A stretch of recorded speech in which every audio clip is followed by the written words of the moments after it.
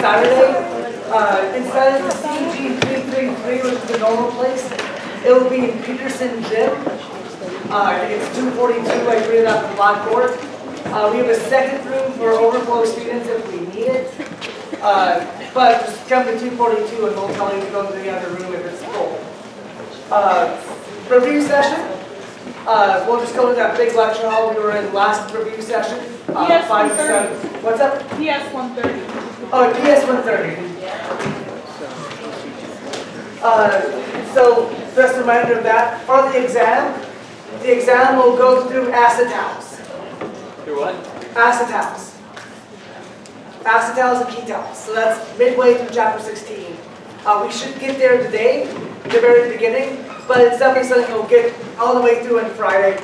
And acetals are something we've actually been dealing with the entire semester, so it's stuff you're actually familiar with, believe it or not. So it will go through acetals. Yeah. I changed it already. If it's not changed, double check, but I pushed the button to change it, so it should be changed accordingly. So, nonetheless, we have some stuff to go through. So, at the end of lecture on Monday, I introduced to you dibol. So Monday, we pretty much dealt with two things. Dibol and another aluminum hydride reagent that stops once. So, you know, with LAH and esters, LAH will go all the way to the primary alcohol.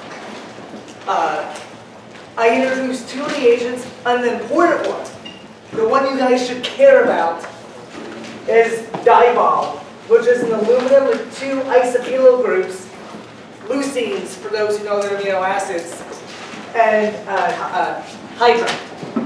And so dibol is the important hydride reagent to know that stops once. Dibol, dibol, dibol. And so dibol, the mechanism is simple. So unlike lithium aluminum hydride, which is a hydride as is and doesn't need any priming or activation, dibol is a tri-substituted neutral aluminum complex in its native form. And so what that means is dibol, it's a Lewis acid, but it's not particularly a great hydride reagent as is. So dibol needs to be primed. And the way dibol is primed, as we talked about on Monday, is the lone pair of electrons on the carbonyl act as a Lewis base and form a coordination complex with the aluminum. So lone pair of electrons from the oxygen goes into the aluminum, now to give us a net minus charge on our aluminum. And so this activates dibol to being just a Lewis acid, to now being an aluminate complex with a net minus charge, and the minus charge is going to lie on the substituents on it, particularly the hydride net. And so now once the carbonyl forms a complex with dibol, now dibol's reactivity is going to be more in line with what we expect from an aluminum hydride reagent. But mechanistically, you need to form this complex first. Dibol is not going to be that reactive until you form the complex. So that's a key mechanistic step. That's the kind where if you don't do that, you get 0 credit for a dibol question. So from there, once we form our aluminate complex, then the hydrogen will do an intramolecular addition into the carbonyl carbon along the pi star orbital to give us our intermediate here. And so this is where the mechanism really bifurcates from LAH and other things we've talked about. So normally with hydride reagents, what happens is we form this intermediate, which is an acetal. So like I said, we've been dealing with acetals all semester, so I'm not too sad about including acetals in the exam, even if we don't get to them until Friday, because we've been dealing with them all semester and the activity doesn't change. So we get this acetal intermediate where we have an aluminum ether. So typically, with things like LAH, or some of the other hydride reagents we talked about, this will collapse. This will collapse in the reaction conditions, giving us the aldehyde. And then the aldehyde is more reactive than the ester because of electronics. And so the aldehyde will go to the primary alcohol. And that's why things like LAH give us the primary alcohol. Well, in this case, since this is a neutral aluminum complex, so with LAH, we'd have another hydrogen here. And so, well, another hydride, which can add. So that's not stable in that own right. But in this case, since this is a neutral aluminum ether, it's perfectly stable. This is the same stability as an ether, if you will. So this is an acetal, minus 78 degrees in these reaction conditions of diball. This is perfectly stable. It's perfectly happy. So it just sits. And it just sits. And since it doesn't collapse to the aldehyde, another equivalent diball can't reduce it because the aldehyde doesn't form. So the reason diball steps once and gives you the aldehyde is because under the reaction conditions cold, the diball doesn't form in situ. The aldehyde doesn't form in situ. So in order to get the aldehyde, you actually have to warm it up and add something to quench the reaction. And so the thing we add to quench the reaction is we warm it up and we add water. And my arrow completely missed. The arrow from the water should be attacking the aluminum. So the water is going to attack the aluminum, and that's going to give us an intermediate like this, which I think I'm getting some cases at, but pretty much this is the alcohol. This is the same acetal, although it's water having added here. So it's an H2O plus and aluminum to 2 isobutyl groups, and then this is what we care about. This is the aldehyde.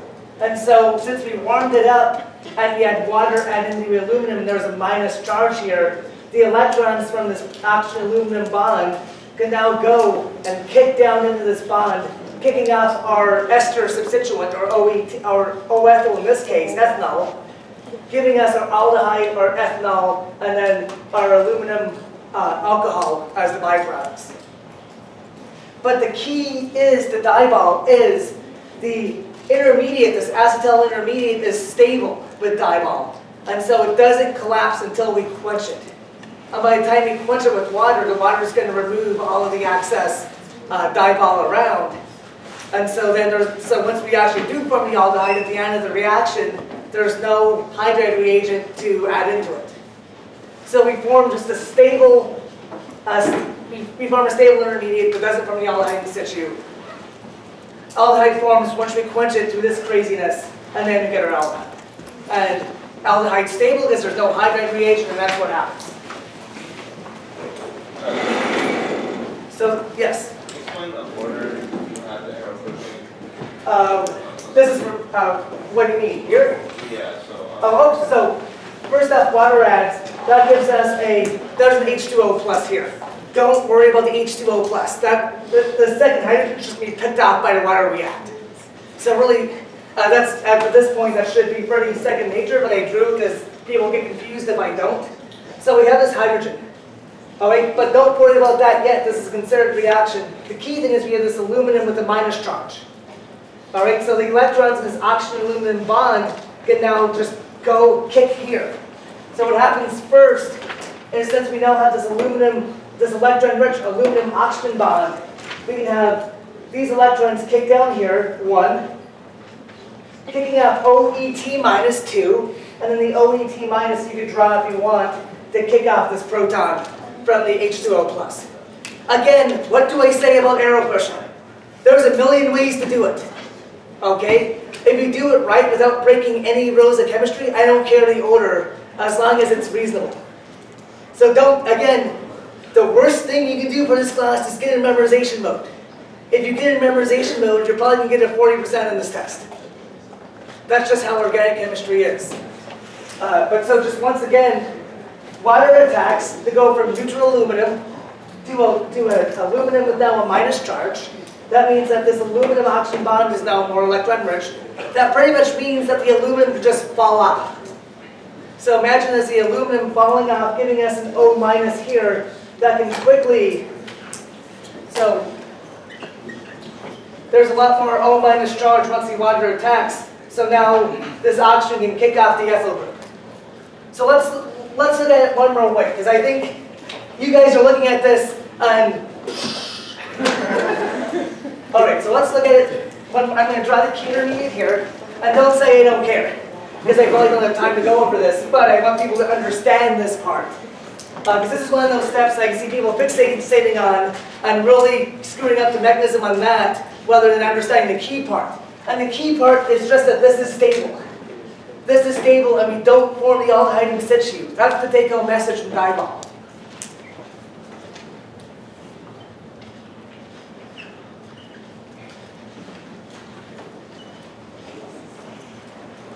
So after a proton transfer,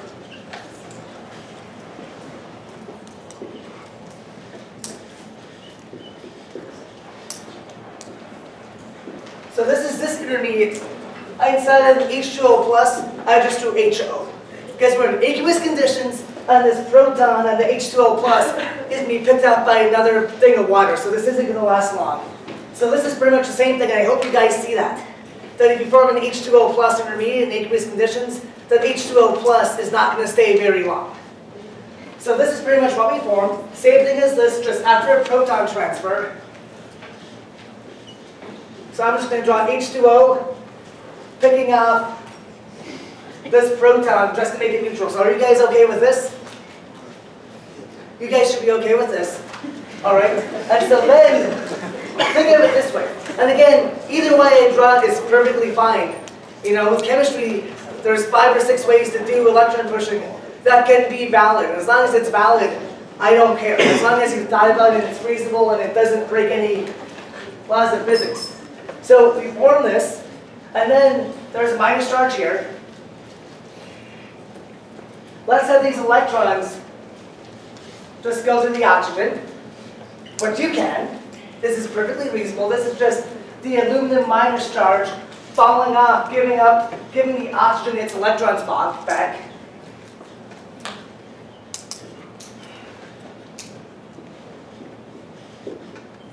Alright?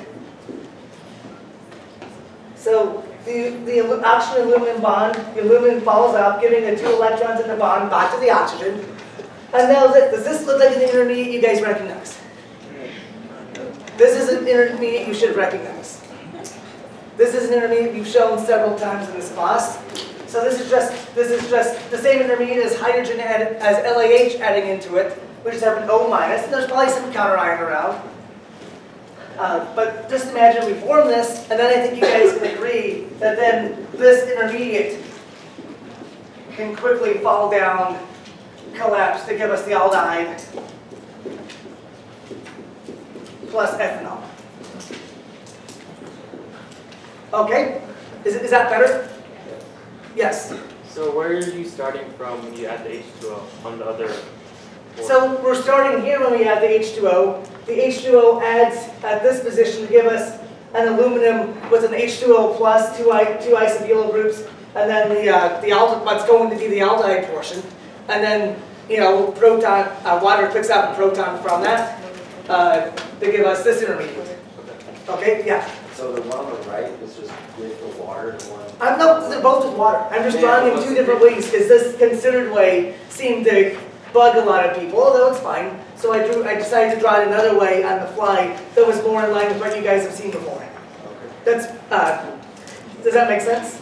Yeah. They're both the same. I'm just trying to have you guys look at it two different directions, just so you guys get it. So these are both the same. One is a stepwise, one is concerted mechanism. I don't know which one happens, but both are reasonable. Both are pretty much the same thing in my book. Yes? Can you repeat what you said about leucine? What's up? Oh, no. The side chain in leucine is an isobutyl. So I was just testing people on their biochemistry amino acid knowledge. That's how I remember dibol, to be perfectly honest. I say, oh, side chain of leucine. Or isoleucine. One of those two. Sending with leucine. Alright, so the key thing, though, is that the intermediate of dibol adding is stable. And this is stable until we add water. And water adds, aluminum falls off, gives us this intermediate that we've seen before, collapse to aldehyde. But in contrast to LAH, where it forms in situ, and then an LAH can go and reduce it again, in this case, it doesn't form until we add water and warm it up, which removes any of the leftover dibol. So by the time we form the aldehyde, there's nothing that's going to reduce it. Just to give you one more example of the advantage of dibol. So, let me just in a different color.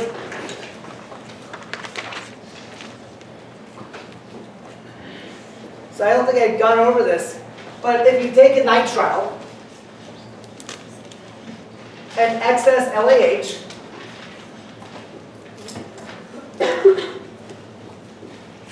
what do you guys think the product will get out of it? With dibol, with LAH and a nitrile? Do you think LAH will add into a nitrile? Yes. A nitrile's reactivity isn't that different than a carbonyl. A carbonyl's pi system with a carbon and an oxygen, and nitrile is a pi system between a carbonyl and a nitrogen. So nitriles, so carbons, triple bond, and nitrogen are going to have a lot of similar reactivity as carbonyls do. Of course, it's sp versus sp3, so some things will change, but in a lot of ways, you can treat nitriles very similarly to ketones. So if you had LAH, in fact, I would say, think of them as an ester. Think of them as an ester. So if you had LAH, lithium aluminum hydride, near the carbonyl, and let me actually draw the aluminum hydride.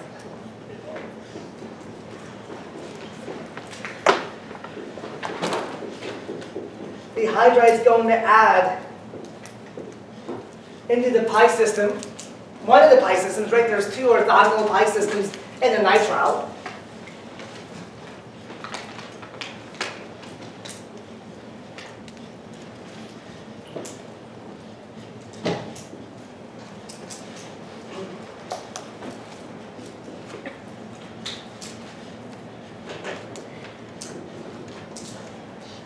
I guess I'll draw everything out.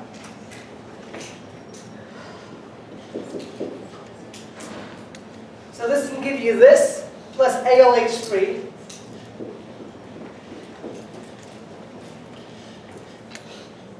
All right. So this is what we call an imine. Does this remind you of anything? This is just a carbonyl with nitrogen. So it's going to behave like a carbonyl with nitrogen. And so just as before, so we have our ALH3, which is the byproduct from this. So just as with the typical LAH reaction with an ester, next thing we're going to do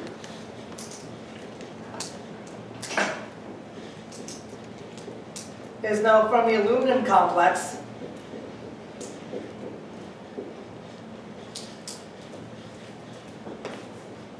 and then just as, all right, and then what do you think this is going to do? Rhymes with intramolecular hydride transfer. So again, with LAH, a nitrile is very, very, very, very similar to an ester. LAH is going to go twice. And instead of going to a trinary alcohol, it's going to give you a primary amine.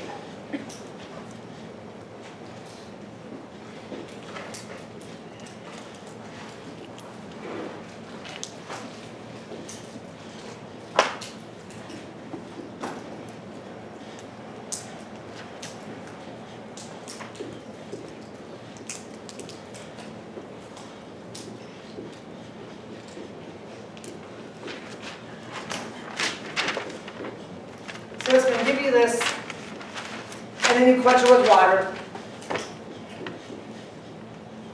And just similar, in a similar way before, this is going to take a proton from the water, and then another equivalent water is going to attack the aluminum. And don't worry about the electron pushing, just worry about this part really. Eventually, after we quench this intermediate with water, we will get the primary amine.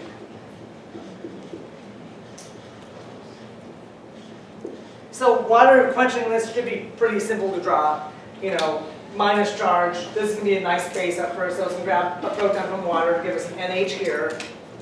And then we have a nitrogen aluminum thing, and so that's just like the aluminum ether reformed dibol case, and so then water comes in and does something similar to kick out the aluminum to eventually give us the So LAH plus a primary, LAH plus a nitrile will give us an amine. So very, very similar, very analogous to the LAH plus ester case. It goes twice. So it will go twice with nitriles.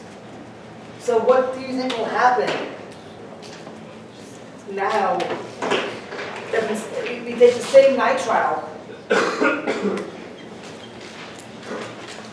and now use dibol?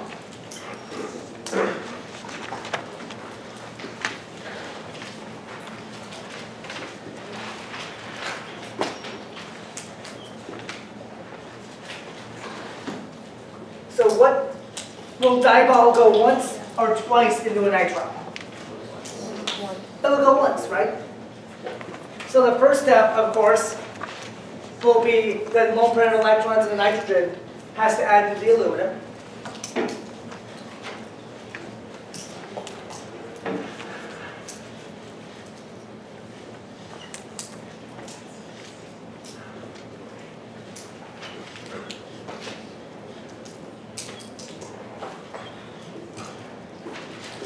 Alright, so it gives us a minus charge on our aluminum, a positive charge on our nitrogen, and then we do our intermolecular hydride transfer.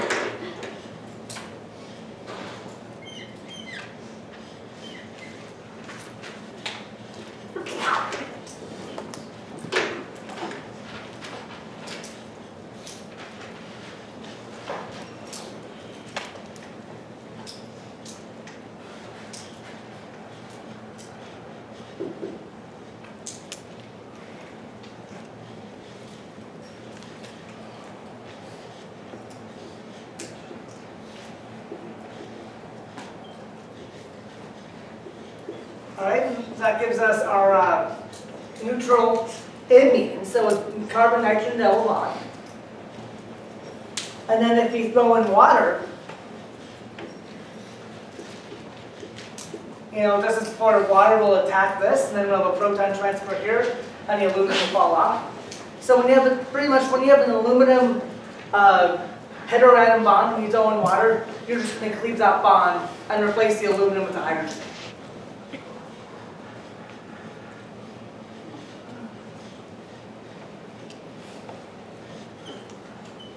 So if you think dibol and water, the product you get out will be this carbon-nitrogen double bond. And this will lead us into something we'll talk about shortly, but I'm just going to draw this out now.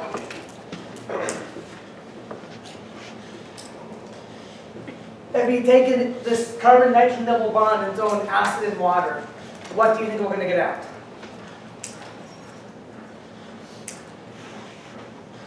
This is really hardcore acetal chemistry, and I'll get into it in about 5 minutes. I just want to see if you guys can guess what an imine plus water and a carbonyl will get, plus water and acid. The answer is a carbonyl. Another carbonyl, yeah, a carbonyl. So when you take, and I'm going to show this mechanism in a second, but I'm actually going to show a similar reaction to this. First, I just want to let you guys know, and then I'll show you the mechanism in the context of the next reaction. So anyway, you take an imine and you throw in a carbon-nitrogen double bond, and you throw in H2O and acid, you're going to get your carbonyl. I'll show you this mechanism in a second, but I'm going to show a very similar reaction. I want to show you the mechanism in that case.